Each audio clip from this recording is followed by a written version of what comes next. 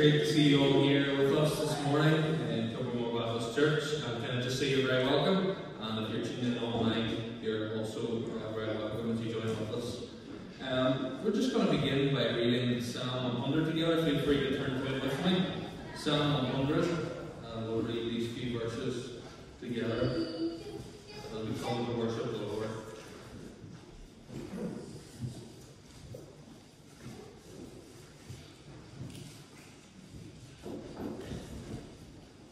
Psalm 100, beginning the reading at verse 1. Make a joyful noise to the Lord, all the earth. Serve the Lord with gladness. Come into his presence with singing. Know that the Lord, he is God. It is he who made us, and we are his. We are his people and the sheep of his pasture. Enter his gates with thanksgiving and his courts with praise. Give thanks to him. Bless his name. For the Lord is good. His steadfast love endures forever, and his faithfulness to all generations. We do indeed serve a good God, and we're coming this morning to worship him. We're coming to make a joyful noise to the Lord. And let's do that as we begin by singing our opening hymn together. "'Tis so sweet to trust in Jesus." Let's stand as we sing together.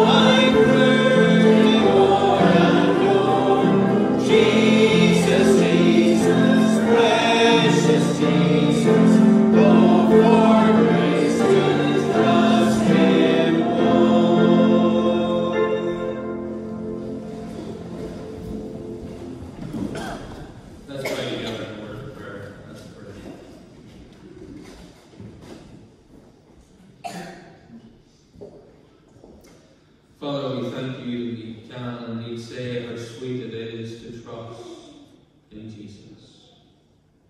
We can indeed echo the words of the psalmists as we say that we know that the Lord, he is God. It As He who made us and we are His people and the sheep of His pasture.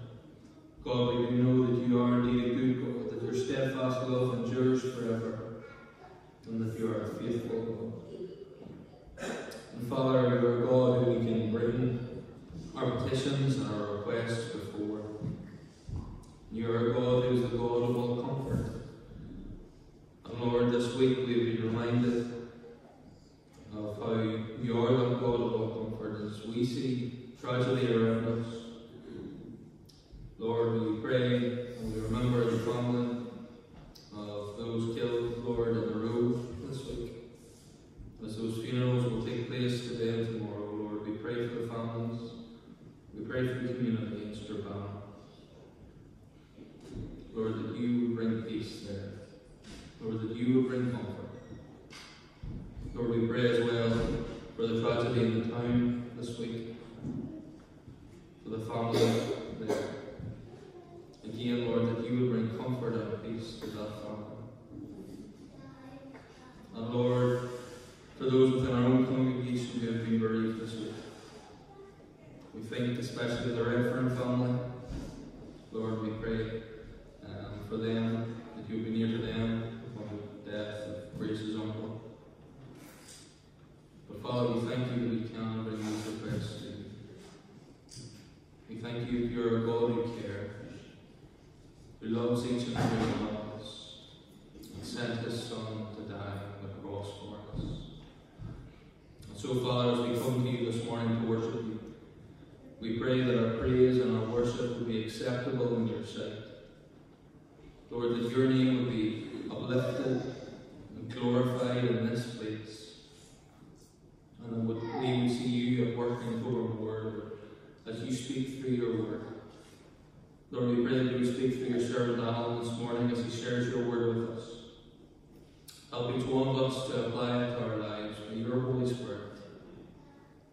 And Lord, we just pray that everything that is said and done this morning would bring honour and glory to the name of Jesus Christ, in whose name we pray. Amen. At this point, I'm going to invite George to come and bring the announcements, and then Alan will come and lead the children's song.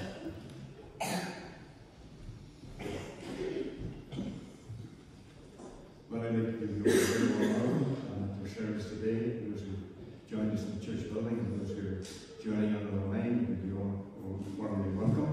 If you're here as a visitor, special welcome. You personally feel at home with us here and feel amongst the Christian fellowship as we worship together here this morning. Announcements for the coming week as follows. At the end of the first part of our service, we get around the Lord's table. I could encourage you please to stay and remember your Lord in his own appointed way. Then this evening service at 6, we'll have special visitors tonight. William and Lily Sayers will be along to sing to us and speak as well, I'm sure. So I could encourage you to come out please this evening. I know it is a bank holiday weekend, but please plan to be with us this evening at 6 o'clock. Wednesday, 8th, our prayer meeting and Bible study as normal. And then next week, there will be association, Baptist Association meetings, and there are various meetings planned throughout the week. Baptist Missions Rally will be held in Ballyhinch. Now we're planning to show that online here in the church, so but that will be Tuesday night instead of Wednesday. We'll announce that again next week. Then we announced that the car park, we have a wee bit of a problem, good problem in the top car park, and it's getting a wee bit overcrowded up in that car park. So if you could please, if you're coming at the last minute, there's room in the bottom 2 car parks, but please do not reverse it onto the main street. If you're stuck, make sure there's somebody there to direct you out and make sure there's no traffic coming the street at speed. So please just keep that in mind. As you come in this morning, you should have been given one of these coronation tracts that have been prepared by Roger Caswell. We've got a number of copies. We'll be distributing through the village in the next few days. If you need any more, please lift them on the way out. If you've got friends and family that would like to give one of these to, seeing this as Coronation Week, I'm sure that a lot of people would like to get them. There's a very good gospel message and the tract as well. So please take as many as you want as you read this morning. Then we've been asked to mention that the WAC Prayer Battery and Prayer Union meeting will be held tomorrow morning, Monday the 1st of May, commencing at 10:30 a.m. and that's on Louis on the main street. And then on the express or somebody with Grace Hutchison on the death of her uncle. I'm sure her and the family circle for prayers in these days. Thank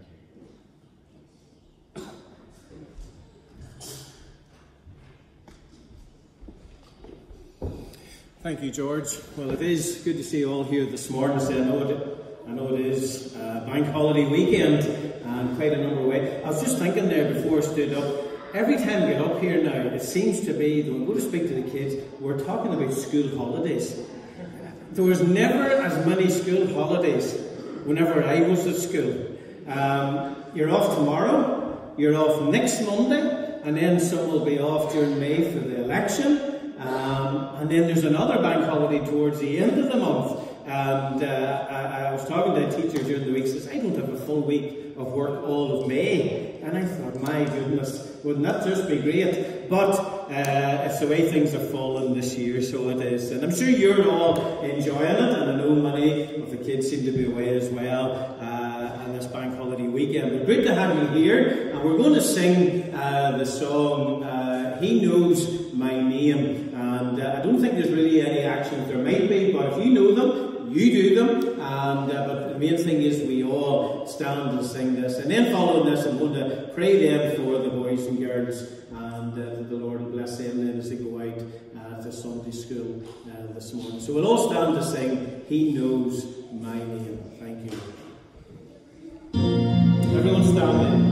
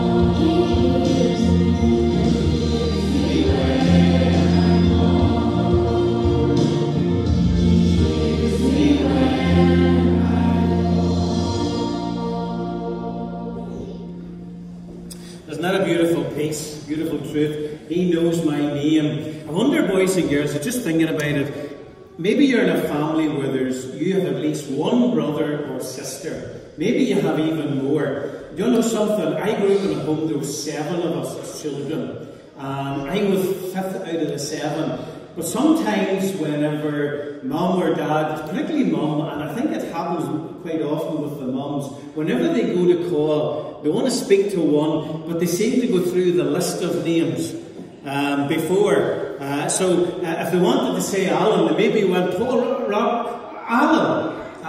Heather used to always tell me she was always called Car Heather because her sister's Carol, and her mum would have wanted to speak to Heather, but she always went to Carol first of all and then Heather. Now the only thing is, whenever that happened, maybe we were in trouble. So we were. But isn't it lovely that the Lord, He knows our name. He doesn't call us somebody else's name. He knows our name. He knows our thoughts. That's what we've been singing about this morning. And the other thing we've been reminded this morning is that we can call on Him. And that's the great privilege that is ours. And that's what we're going to do this morning. We're going to pray the Lord to bless you as children, as you go to Sunday school, but as you grow up in this world, that the Lord will keep His hand upon you. And you know as well, boys and girls, we want you to know that whenever you're at home, you can pray to Him as well. Prayer is not limited to just in a building, in a church building. You can call to Him even on your own. You don't even need mum or dad. It's good to be able to pray with them as well. But even at home, maybe there's something worries you, something that troubles you, that He will hear your prayer as well. And we pray most of all, that first of all you pray that the Lord would save you, and indeed that He has forgiven you of your sins. So we're all going to pray. We'll do the prayer drill after 3, the P-R-A-Y, and we'll commit all to the Lord. Okay, 1, 2, 3, P-R-A-Y. Father, we thank you for the new day you've given to us, and we thank you for the privilege that is ours to be able to meet here together this morning. And we thank you for the boys and girls, and we thank you, Lord, for those that you've given unto us as a church. And Father, we think even of the blessing that Jeffrey and Anne have received in a new granddaughter born just last night. But Lord, we think of all the boys and girls. We commend them to you and pray, Father, that you will bless them as they go to Sunday school this morning. Help them, Lord, to enjoy Sunday school, to be blessed through the lessons, that they indeed, Lord, have the hunger in their hearts, our God, for learning your word. We pray, Father, that each of them indeed will have called upon the Lord Jesus Christ for salvation. If they haven't already done so, we pray that they'll even do it in Sunday school this morning. We pray that you'll bless the teachers as they share your word, that you'll give help to them, and that you'll use them, our Father, in this great responsibility that they have here today. We commend them all to you. Bless the boys and girls in their lives. Bless them in their home lives. Bless them in their school lives. We pray, Father, that you'll look after them in school throughout this week. Be with them, help them to enjoy the day off tomorrow, with it being the bank holiday. And Lord, we pray that you'll help them in their schoolwork as well, and that throughout this week, Lord God, that their lives, Lord, especially those who are saved, Lord, would, Lord, that their lives will be lived faithfully unto you, be a shining light in the school that you have placed them. We commend them all to you now, and we ask it all in Jesus' name. Amen and amen. Thank you. Thank you, Alan, and George as well. Just before the boys and girls do go out to Sunday school and Alan brings God's word to us, we're going to stand to sing our offering hymn, and after the offering has been collected, speak, O Lord. So we'll remain seated for the first part of this hymn, and then we'll stand for the there.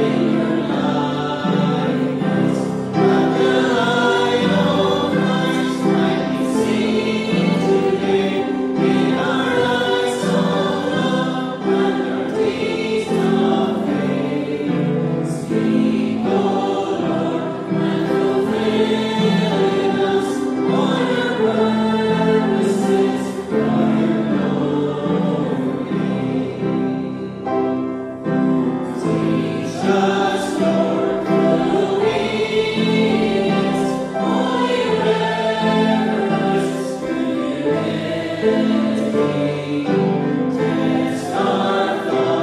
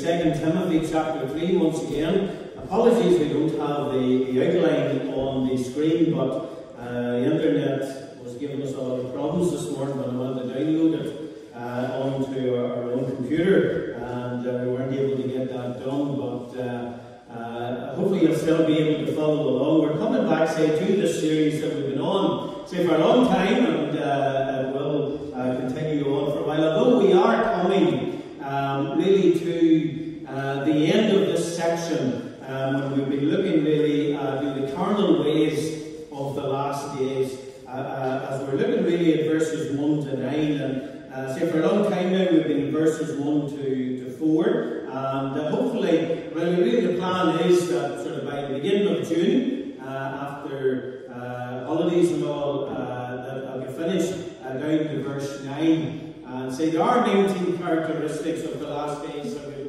looking at. We're well through the list, and we're going to look at another two this morning too that really I believe tie in so well with each other, and hopefully you'll see the connection and see how it applies to us really in the present day. Do remember the meeting this evening, as George has said, it was Bank Holiday weekend, and we've seen many are away. With William Sayers and his daughter Lydia, who will be singing tonight, and they're always a blessing to us. William says, sung here many a time, always a blessing. And let's encourage him, your attendance tonight, and encourage others to come along, and pray that the Lord will really bless us this evening. But this morning, 2 Timothy chapter 3, verse 1, we'll read from, and we're going to read till the end of verse 4, middle of verse 4 really. This know also, that in the last days perilous times shall come.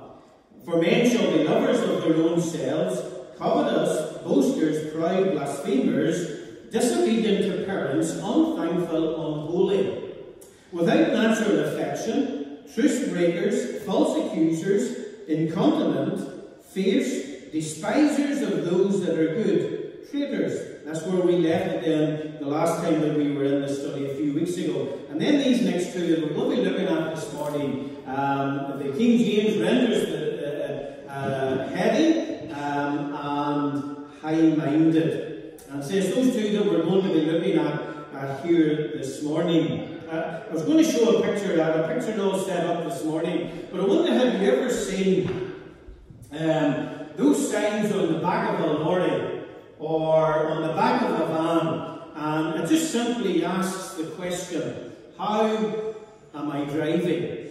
And then call 0800 or whatever it is. I wonder to myself, has anybody ever actually called a number? And some signs they would have on it as well. Report if going too fast, report if driving too reckless, etc. And I suspect that those signs are on the back of those lorries and vans because really the company, they want their drivers to be driving somewhat carefully, that they're not driving recklessly, that they're not,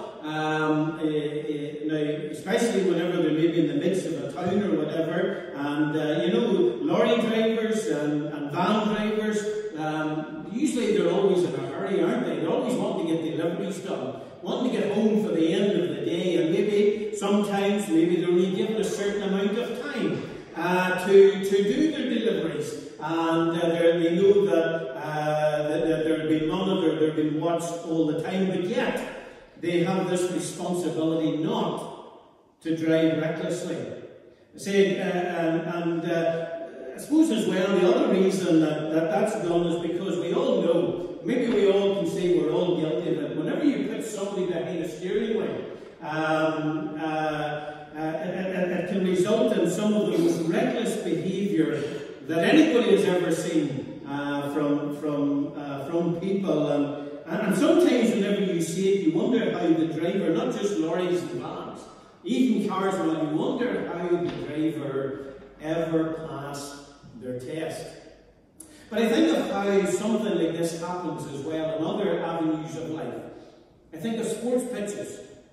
Whenever I was in coaching for Christ, we as coaches were somewhat hesitant playing what would be called friendly matches against church folks who we were working with for summer camp normally, and it happened here last year. We didn't play a match, but there was either 9 coaches came from coaching for Christ every day.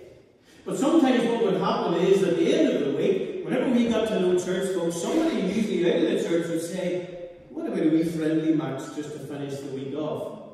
I have to say that unfortunately sometimes it was anything but friendly. We had to draw the line and say, sorry folks, but this match is not being played anymore. Because one of the things that we knew was that sometimes, the men in particular, whenever they crossed that white line, as we called it, onto the pitch, it just seemed to be that the devil took over.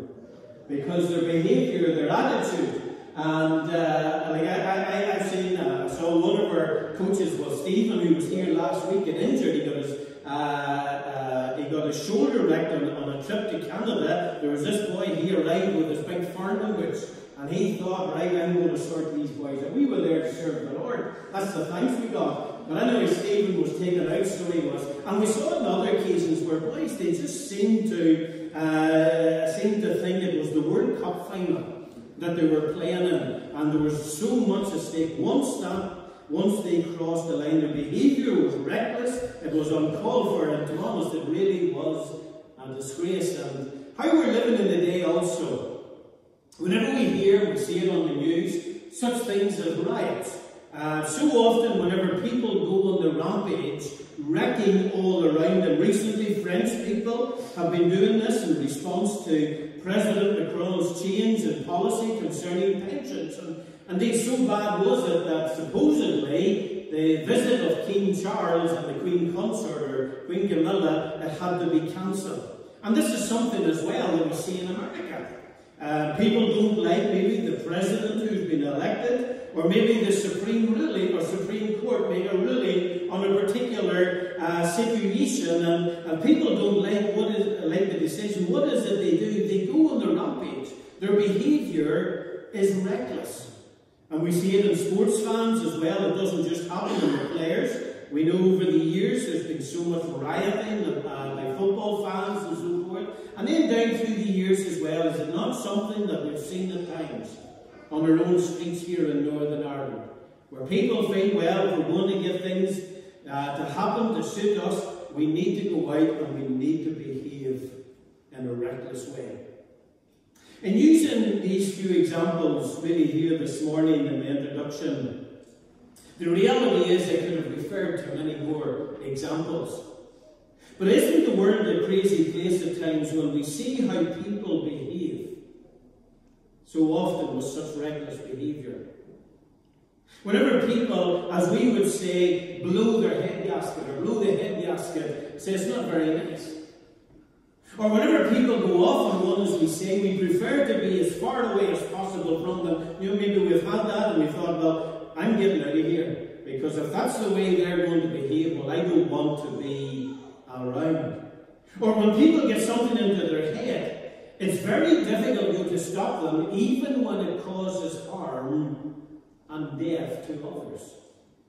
Cases there have been where the number of casualties has even run into millions. I think of Hitler. And Vladimir Putin seems to be very much on a similar pathway, does he not, in the present day as well.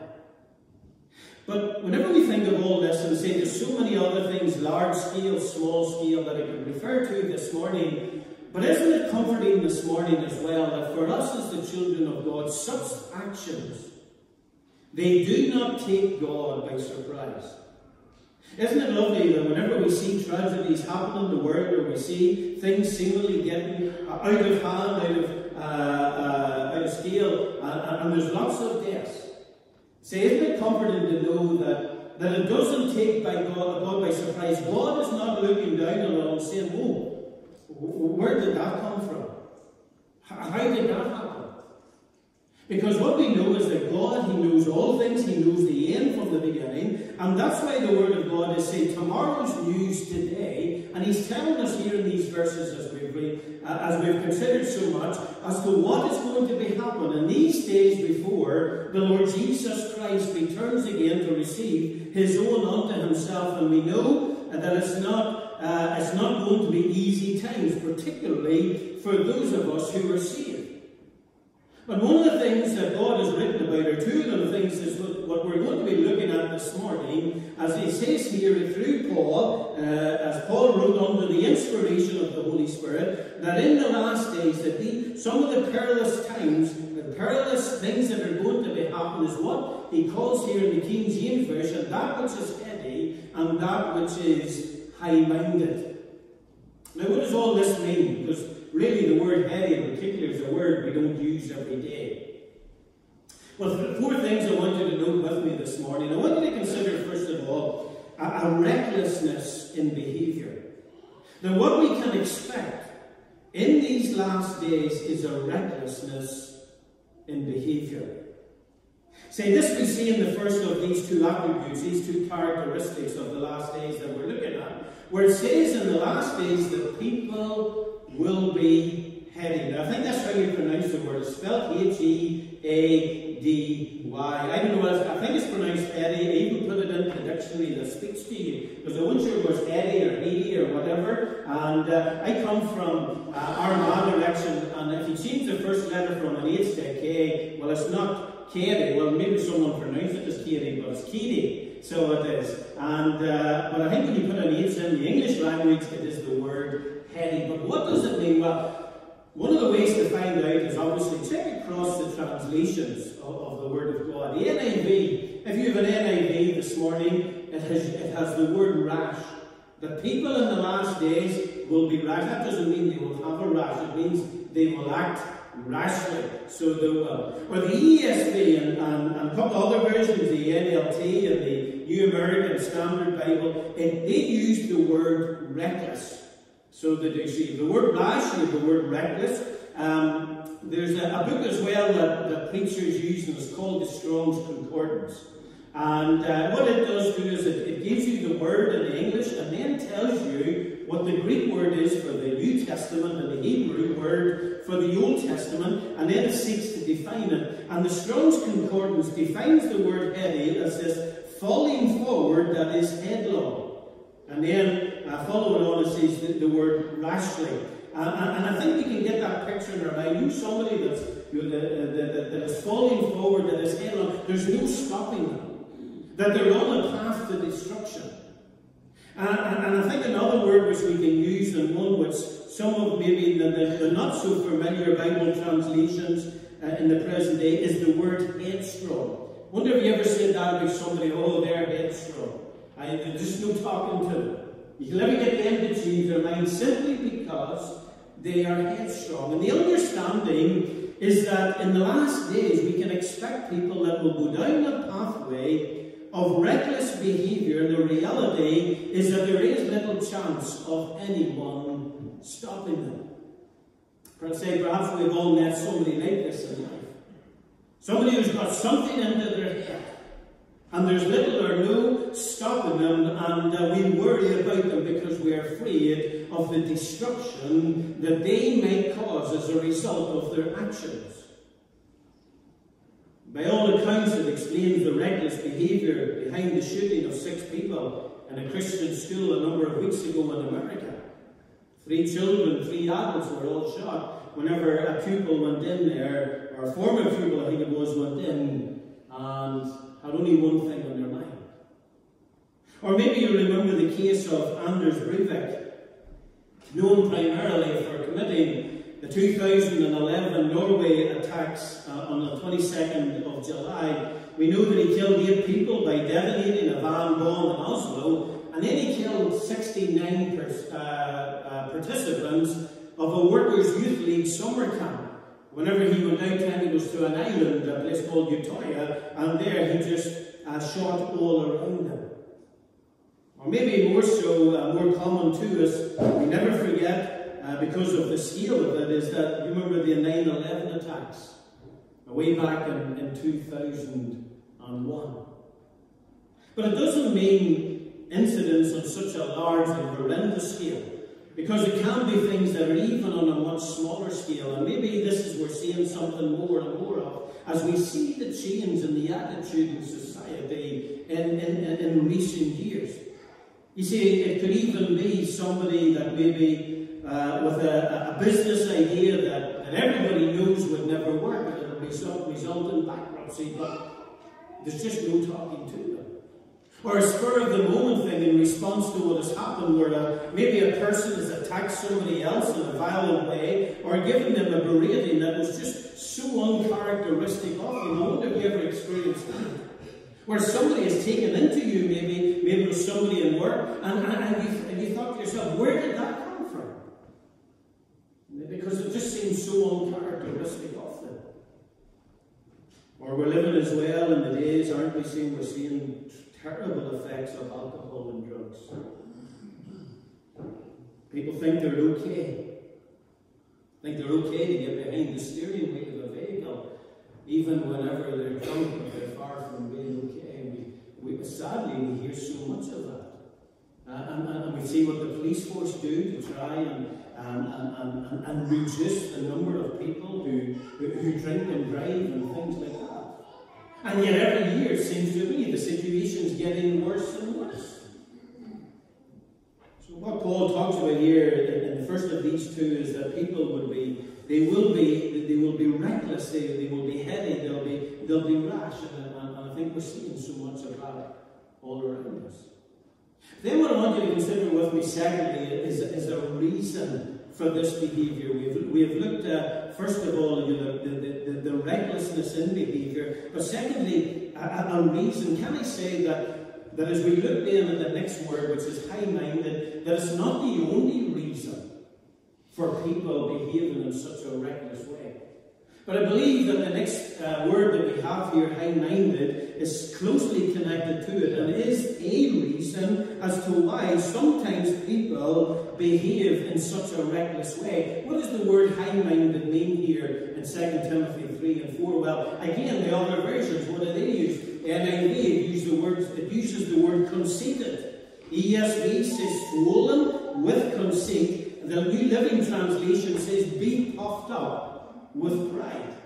And I'm sure by now you're starting to get that picture in your mind of what this person is. Say, putting it in today's layman terms, I think it's somebody who thinks they're better than everybody else. They are somebody who think that maybe they're a cut above everybody else. Maybe the word that we would use sometimes is snob. They like to act like a snob. There's somebody who has little or no time for those who maybe don't fit into their social category of society. Usually they're what we would call, don't we, that they're a know-it-all. But perhaps we would say, well, they think they know it all, don't they? That their thinking is only right. And aren't we living in a day when there's so little toleration of other people's views, isn't there? That people are now living today in today's world where they think, well, I have this view and I'm better than everybody else, and my view is the only view that's right, and if you have a different view, well, they almost hate the people with the other view. So there's little or no toleration across society.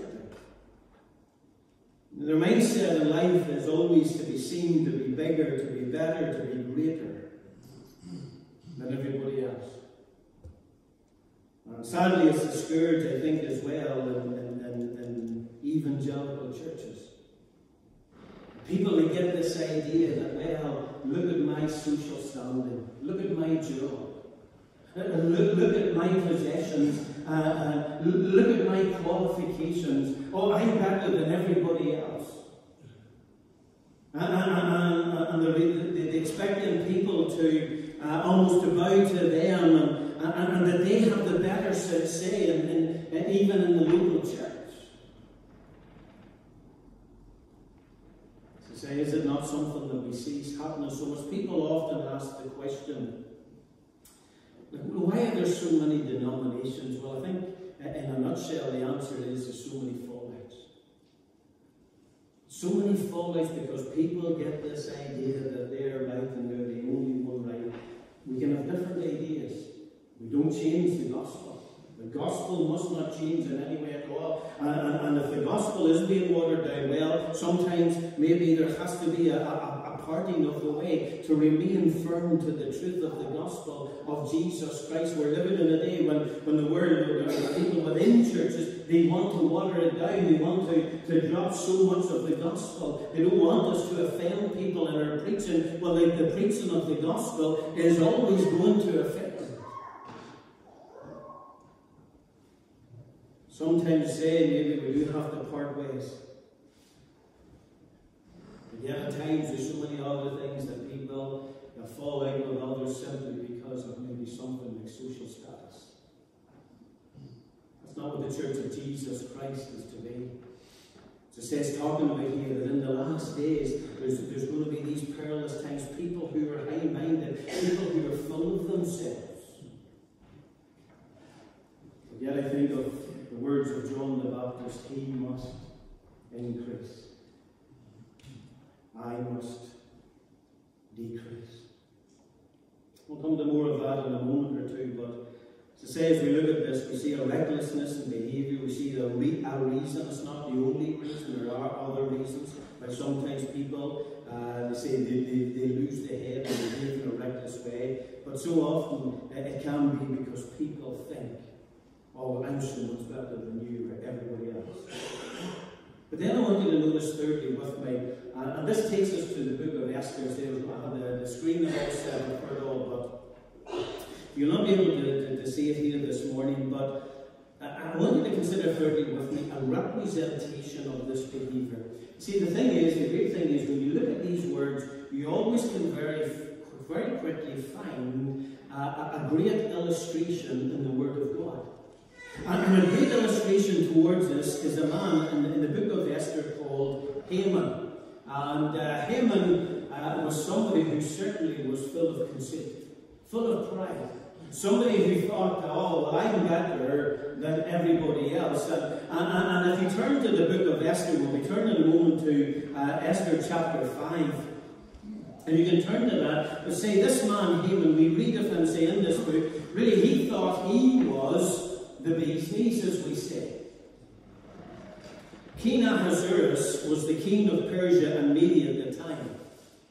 And what King Ahasuerus did was he promoted this man Haman to being an important official in his court, as really he was set above all the princes of the court. And you'll see that in Esther chapter 3 and verse 1.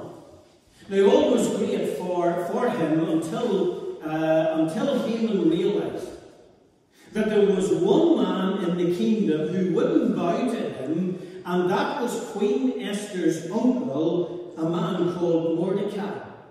And you see, Haman, he loved to go about, I picture him like the Pharisees that we read of in the New Testament, where they had their robes and all, and as they walked down the street, and particularly the chief of the Pharisees, expected everybody just to clear the pathway for them. And everybody to reverence him, to bow to them, and all those sort of things. And that's the picture I get in my mind of this man Haman, after he had been promoted by King Ahasuerus, that whenever he went through the streets, that because of his great position, he expected people to bow to him, to clear the pathway for him. But then he discovered one day that as he was doing this, there was one man who wouldn't do it, and that was the man called Mordecai. This infuriated Haman so much that actually what he did as a result of it was he set out to kill not just Mordecai, but to kill all the Jews of that day, especially as Mordecai was a Jew. And sometimes it's been said of this man Haman that he was the first Hitler to live in the world, because he was the first one to try and wipe out all of the Jews. And through cleverness, Haman had a decree passed by the king, by King Ahasuerus, that all the Jews throughout the kingdom be killed, as he convinced the king that the Jews, they were not obeying the law of the kingdom of Persia at that time, Persia and Media. But what Haman didn't know was that remember how the king had been murdered.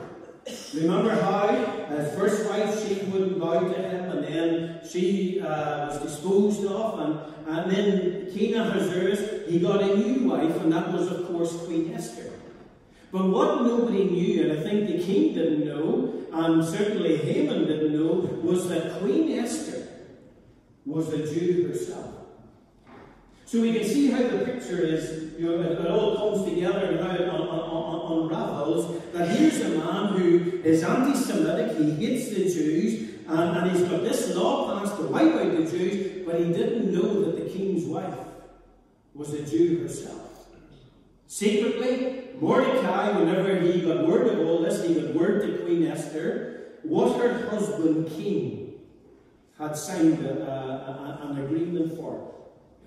Thankfully, she built up the courage to approach the king, because you see, even though she was his wife, she had to get permission to approach the king. She got the permission to do this, and she then was allowed to invite the king and Haman to a banquet that she had prepared just for the two of them. Whenever they both came and the king asked her what she wanted, up to half of the kingdom, she requested that actually both of them come again for another banquet the very next day. And on hearing this really thrilled Haman. And if you're in there in the book of Esther, chapter 5, go to verse 9, and we see then how the events unfolded, and how we see Haman and how he was a man who was high-minded, but then how it was going to lead to reckless behaviour. Verse 9, then went Haman forth that day joyful and with a glad heart. But when Haman saw Mordecai in the king's gate, that he stood not up nor moved for him, he was full of indignation against Mordecai. Nevertheless, Haman refrained himself, and when he came home, he sent and called for his friends and Zeresh his wife. And Haman told them, listen to all of this, of the glory of his riches, and the multitude of his children, and all the things wherein the king had promoted him, and how he had advanced him above the princes and servants of the king. Haman said, moreover, yea, Esther the queen did let no man come in with the king unto the banquet that she had prepared but myself. And tomorrow am I invited unto her also with the king. You sense his pride, don't you? How he was full of pride here. How he was high-minded. But yet what we see in the next two verses is how he was still determined, or he was determined to be reckless. Look at verse 12. Haman said, moreover, yea, Esther the queen did let no man come in with the king unto the banquet that she had prepared, but myself. And tomorrow am I invited unto her also with the king. Yet, listen to these words, yet all this availeth me nothing, so long as I see Mordecai the Jew sitting at the king's gate. He was infuriated. What happened was his wife suggested that he had gallows made to execute Mordecai. But cutting a long story short, everything backfired for him. When Esther revealed to the king, the next day, whenever Haman and the king were with her, Esther revealed to the king that the plan of Haman was to destroy every Jew across the kingdom. So infuriated was the king. Esther declared that she was a Jew herself, and so infuriated was the king that he had Haman executed on the very gallows that he had made for Mordecai. Mordecai then was promoted, and the Jews were saved as a result of Esther's courage. See, all this, I think it serves to us does it not this morning as a warning.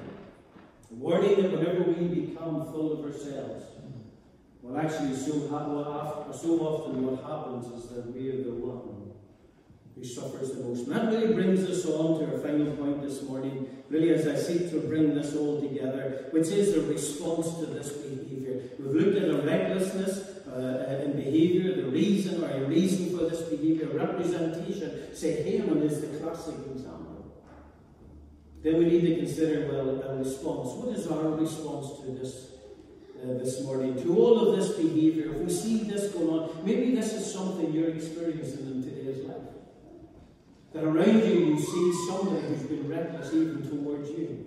Somebody who thinks that they are superior to you. Maybe something you experience in the workplace day by day. That you have somebody and they're just seemingly, they just feel like they're just down on you all the time. They don't see you as being in their need, and therefore they're making life miserable for you. Well, the classic text in relation to this, to our response in all of it surely, is Proverbs 16 and verse 18. There's quite a few texts I have here. You're writing them down. I'll try and go slow enough so you can jot them down. I did have them on the screen, but obviously say we weren't able to get it. But what is it? Proverbs 16 and verse 18 says, "Pride goeth before destruction, and an haughty spirit before a fall." The thing that I notice in Scripture is that not once in Scripture is the proud heart applauded. Not once in Scripture have I ever seen that with the proud heart, that heady heart, that reckless heart which comes from being high-minded, from thinking that we're better than everybody else and we're more entitled to everything in comparison to everybody else. Not once in Scripture is the proud heart applauded. In fact, pride and any reckless actions it leads to is condemned time and time again by God. What are some of the references? Well, Isaiah 3, verses 16 and 17, speaking of a situation in that day. "Moreover, the Lord saith, because the daughters of Zion are haughty, and walk with stretched forth necks and wanton eyes, walking and mincing as they go, and making a tinkling with their feet, therefore the Lord will smite with a scab the crown of the head of the daughters of Zion, and the Lord will discover their secret parts." Say, nothing's hidden from God. He sees that proud heart. Zephaniah 3, towards the end of the Old Testament, verse 11, the Lord said, "In that day shalt thou not be ashamed for all thy doings, wherein thou hast transgressed against me. For then I will take out of the midst of thee them that rejoice in their pride, or in thy pride, and thou shalt no more be haughty because of my holy mountain." Say, the Lord doesn't look nicely upon a proud heart. Proverbs 21 verse 4, "And I look at a proud heart, and the plowing of the wicked is sin." 1 John 2 and verse 16, "For all that is in the world, the lust of the flesh, the lust of the eyes, and the pride of life is not of the Father, but is of the world." See what Scripture clearly says about it all. So instead, what is the key to conquering this? As we see it around us, as we're tempted by it, because that's the other reality every day, isn't it? That we're tempted with regards to pride. We want to feel better than everybody else. We want others to think we're better than them. We do what we can to try and put ourselves on a pedestal. But yet, what is it Scripture tells us? Well, I think Micah 6 and verse 8 is the answer to it all.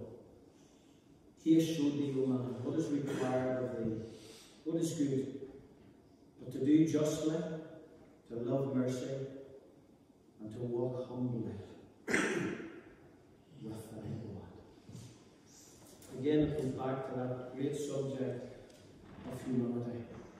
Walking humbly before the Lord, recognizing that it is God that is over all things. It is God who's created all things. It is God who has created us in the way that we are. It is God who gives us all the blessings that we ever receive. But I know that sometimes there's that response within us. We're saying, well, I worked for this. And yes, we ought to have a good work ethic. Have a right work ethic. It is biblical to work and to earn a wage. But yet we need to remember that the gifting that we have to do that work, to be successful in business or in our job or whatever, it comes from God and from God alone. And it's whenever we receive the blessings that we come back and we say, thank you, Lord. Thank you that you've been so good to me. Thank you you've enabled me through my exams. Thank you that you've enabled me to get that promotion and work. Thank you that you've enabled me to be able to do my job day by day. And living each day with a total dependence upon God to take us forward into the next day. And into the next day after that and into the future. It's in the book of Acts that Paul talks about. It's in Him that we live, we move, and we have our being. All things are of God. And it's so important then that as we live in life, that we're not living as a people who are high-minded, which then can lead to reckless behaviour. That we're people who are humble. And we're totally dependent upon Him. And whenever we receive blessings from God, our response is very, very simple. We come at the end of it all, or after it all, we say, thank you, Lord. Thank you for being so good to me. Thank you for providing. Thank you for keeping me safe. Thank you for giving me the ability to do that which I've been able to do. And Lord, I'm trusting you for tomorrow and all of my tomorrows. May He be the one that increases in everything, and we decrease in terms of thinking that, oh, I'm better than everybody else. Oh no, we're all here. Why? Because of the grace of God. Those of us who are saved, we're only saved because of the grace of God. It's not because we were ever better than anybody else. Isn't it absolutely amazing to think? Whenever we think of our sin, He loved us, gave Himself for us, and died so that we could be saved. And yet there's millions upon this planet who still never even once heard the name of Jesus Christ. And today, maybe you're not saved, you know you're not saved, you realize how privileged you are today. You hear the name of Jesus. You hear the gospel of Jesus Christ. You hear that you need to be saved. And yet the reality is you still reject it. When there's multitudes upon this earth, are be glad today to hear of that name that is above every other name, and put their trust in Him for salvation. You not come today when you've got this great privilege. You're trusting Him, experience eternal life, and know that one day you're going to be in heaven with Him. May God bless and lead His word to our hearts today. We're going to sing our closing hymn, Lord, I need you. Lord, I come, I confess, bowing here I find my rest, and without you I fall apart. You're the one that guides in my heart. And then the chorus goes on, Lord, I need you. Oh, I need you. Every hour I need you. My one defense, my righteousness with God. How I need you. Don't we need Him in every aspect of our lives? How many verses are there to this? Two. Just two? All right. So I'll sing it over then to you. Thank you.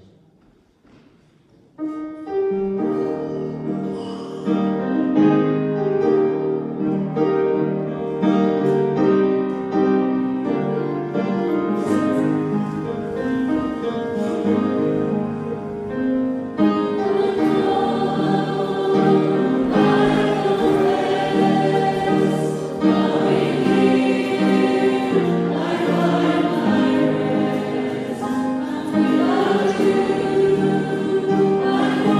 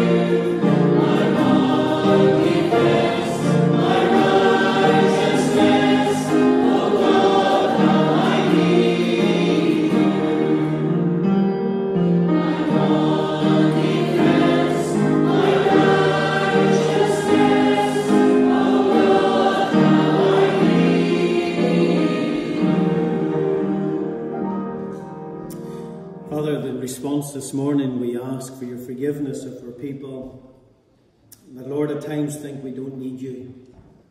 We think of how you're the great God. With you, Lord, all things are possible. In you, Lord, we live, we move, and we have our being. Lord God, we come to pray today that our dependence is upon you. And Lord, our lives are surrendered unto you. And Lord, that as we live our daily lives, that in all our ways we're acknowledging you.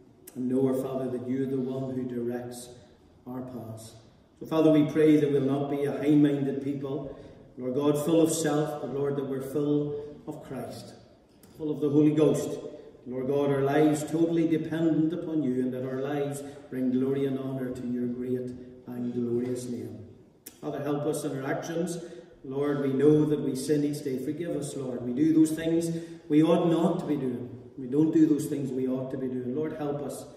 That, Lord God, we're guided by you and live dependent upon you. So bless your word to all of our hearts. Bless those who will leave now.